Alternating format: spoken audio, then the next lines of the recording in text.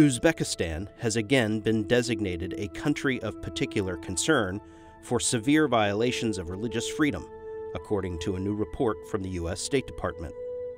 And in Uzbekistan, the government continues to imprison its citizens, raid religious gatherings, and confiscate and destroy religious literature. These tactics continue to pose an incredible test. But make no mistake, these tactics will fail the test of history.